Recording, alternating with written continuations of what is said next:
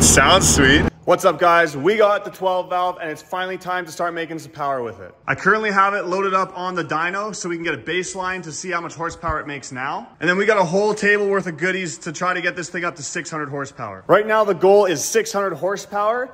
And then hopefully we can grenade this engine and then we're gonna build a new engine to be able to withstand 1,000+ horsepower. So this is gonna be a bit of a series. I'll try to link all the videos together or maybe put them in a playlist. But in this first video, we are going to be dynoing the truck and then we're just gonna be swapping the turbo and manifold and then we're gonna dyno it again and see if just upgrading the turbo makes much difference. So this is a Smeding S369 and I also got the one with the steel 360 thrust bearing.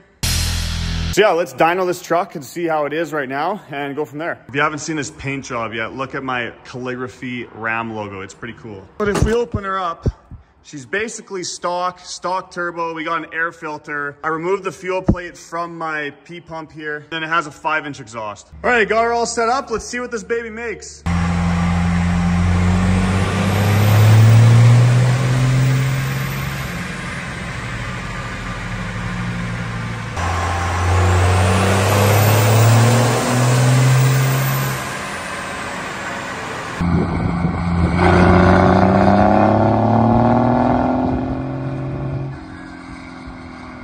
Okay, let's see the results. So 255 horsepower and 601 foot-pounds of torque.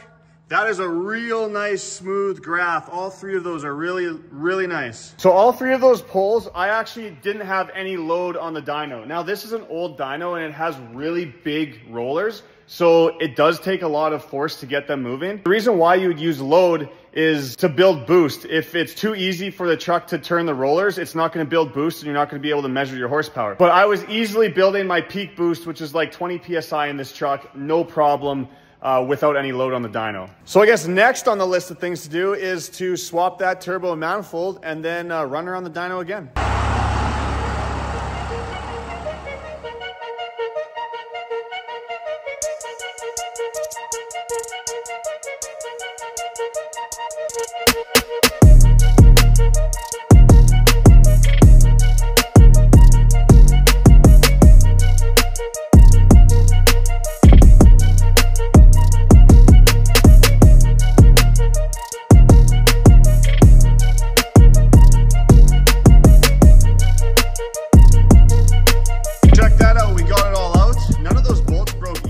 Some that are pretty touch and go, and I thought we were going to snap a couple exhaust manifold bolts, but no, we prevailed, which is nice. Here is the old setup right here. So do I need to run a wastegate? I don't think I can with the new turbo. But yeah, there's no place on here for a wastegate. No, so we're not wastegating this. Okay. I'm also realizing now that I can't use these, not that I'd want to use them again anyways, but these are my exhaust manifold bolts. And just with my new steed speed, I'm gonna need shorter bolts. And I never ordered new bolts or studs for that. So I'm gonna have to get some of those coming right away. And then we'll bolt up that new exhaust manifold and turbo and run her back on the dyno. This is a good time though to say that I am selling merch. Here's a tank top, I got hats, I got hoodies, all that stuff. I do this full time now. These videos are free to watch and I love that you guys watch them, but if you want to show a little extra support, you can get some super sweet merch. I got really cool designs, darkirondiesel.com, and I'd love your support. So it's now the next day. I just got back to the shop to work on some other stuff, and I noticed there's a big puddle of transmission oil underneath the truck. Like, why is there so much oil under here? All of this is a lot of oil. And I'm looking here and I think it's the oil pan gasket, because looking above the transmission doesn't look so bad, or looking above the oil pan doesn't look so bad, but it's like every single bolt is leaking on the oil pan. I probably dynoed this truck like 20 times in the last month, just learning how to use the dyno. So I don't know, maybe it didn't like that abuse and now I need to change the oil pan gasket. For the second part of this video, I got my buddy Luke. Say hi, Luke. What's up, guys? He is going to film and we're gonna see if you guys like that better or not. So let me know in the comments if you want me to keep having Luke film for me or if you want me to do it all myself. Okay, it's been about a month and a half since we filmed the first bit of this video. I had to get a downpipe, I had to get manifold studs, I had to get a new turbo drain fitting for the new turbo. We're finally gonna put it back together today. Hopefully we have everything. I'm gonna take this downpipe out first, then we're gonna put the turbo and manifold in, put it together, hook up the new downpipe, and see what happens. We also have to address that transmission oil leak as well. Just tighten the whole way.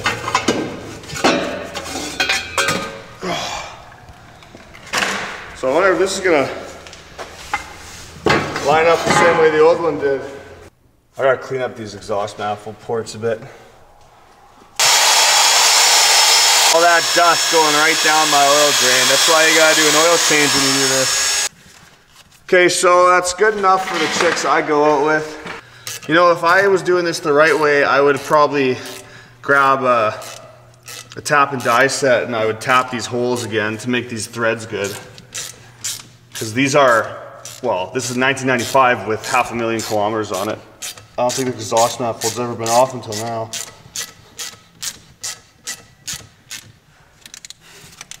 But it's eating it, it's taking it, like a good girl. Yeah, this shouldn't be so bad. Now that all the studs are in, the gaskets are on, we just gotta put these washers and nuts on. Torque it to, I don't even know, probably like 30 foot-pounds. I'm not using a torque wrench though. Torque wrenches are for pussies. Click. It's kind of like using a torque wrench. Exact same thing. Click. Whenever you're tightening these manifolds though, you always got to start in the middle and work your way out. You don't want to just start at one side.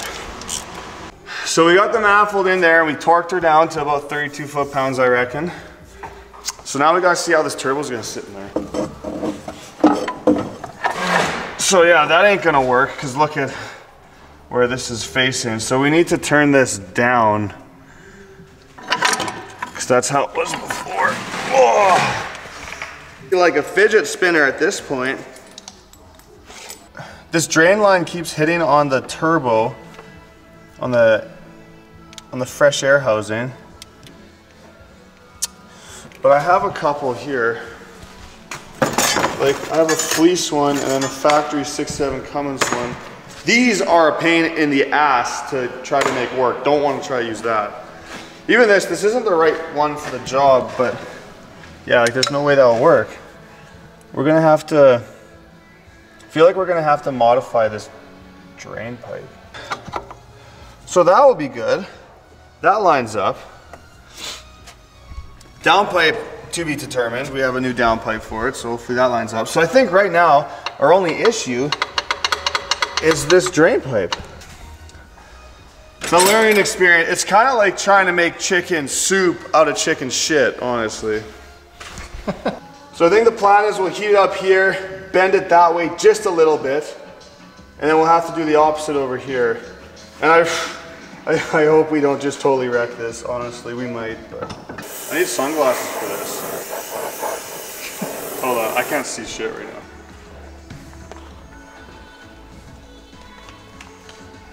Do I look sweet? Oh yeah. So this is actually the factory drain pipe on both sides. We just cut a chunk out and we're using that hose, and now it's not touching anything. It's gonna work mint, as long as it doesn't leak, but I don't think it's gonna leak. Okay, so we got the drain plug in. It looks all good. We can start kind of bolting stuff up here now and see how she goes. Okay, so we had to put this oil feed line on backwards because this part over here wouldn't clear the new exhaust manifold, so it's got a wicked curve up there. We're gonna have to try to get a 45-degree angle, but we pre-lubed the turbo, and that's just another mystery solved for now. I don't like that, but it is what it is, right? So every time you change turbo, you always want to change the oil at the same time. And it's funny because I've owned this truck for about 4 years.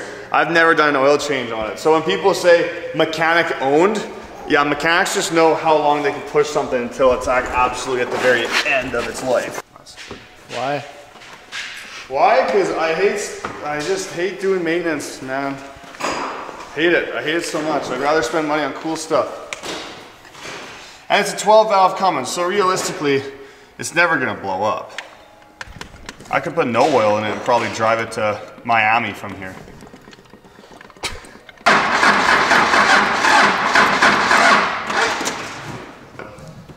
Try it now.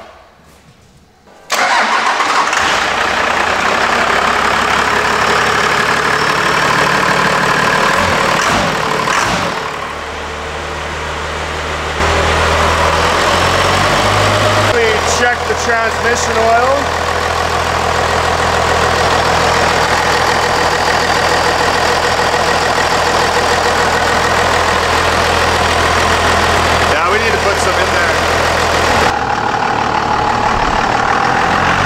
how do I?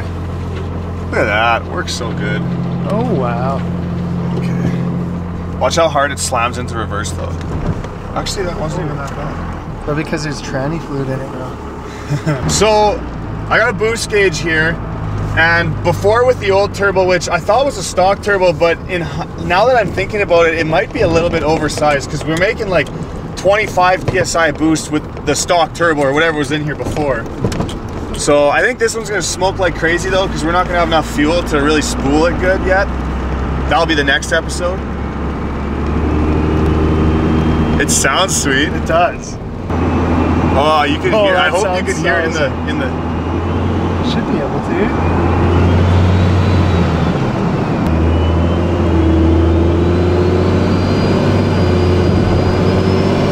We're building like no boost. That's 10, 12 PSI, 15. I like how we really didn't do any tests to make sure it's good. We got her together out of the shop and we're just sending it. We're gonna go do we're bag driving it right now. That's all we're doing. Hopefully it's good because we're a little ways to the shop here and I don't want to have to tow this thing back.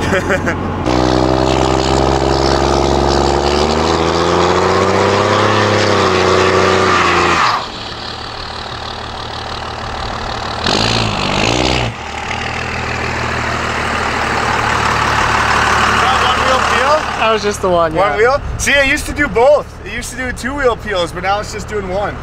I'll do another pull and then we'll go put this thing on the dyno.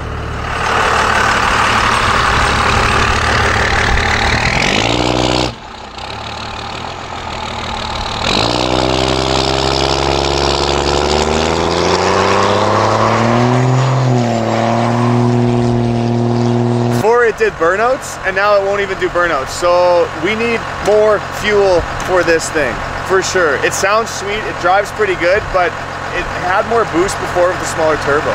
So injectors it is, delivery valves, we gotta do all that stuff, but first we gotta dyno it. I was wondering if maybe he saw the smoke from that one burnout and was gonna come and be like, what are you guys doing?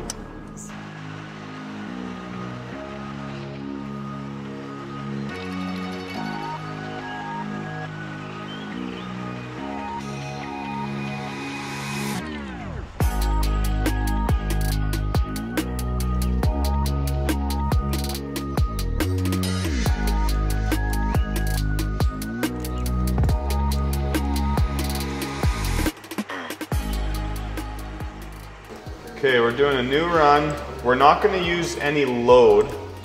We didn't have any load when we dynoed this thing at first because these rollers are heavy enough that it could spool the turbo, but I think we're gonna have to probably add some load, but we're gonna do a few runs here and just kind of see how it is. And we had 255 horsepower was the max. I'm guessing that we're gonna be down to like 200 horsepower. That's my guess, because until we add more fuel, but I guess we'll see. Here we go.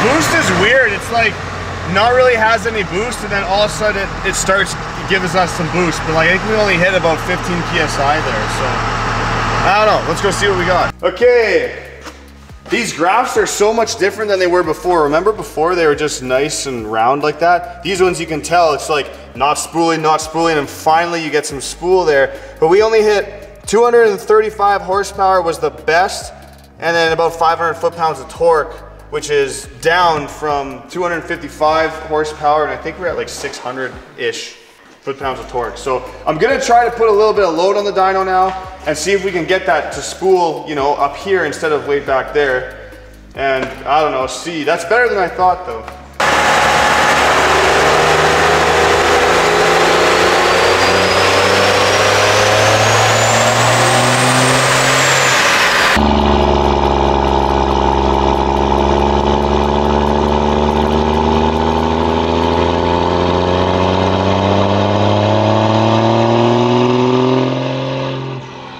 Okay, so have a look, Luke, here. We got 238.7 horsepower, and we hit 501 foot-pounds of torque. So that was actually our best run, the third run. I loaded it up a little bit.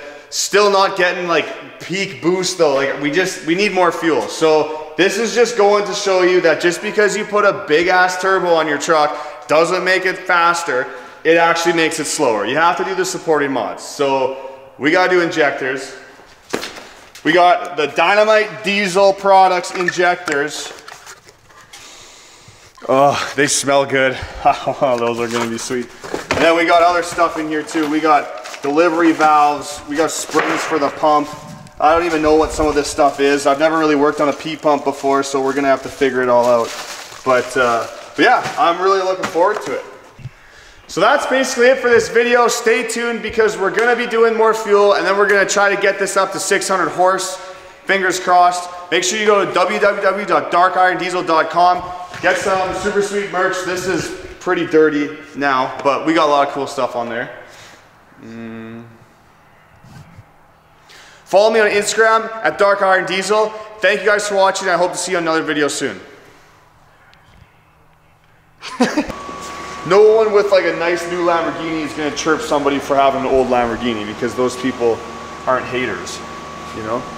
Zach.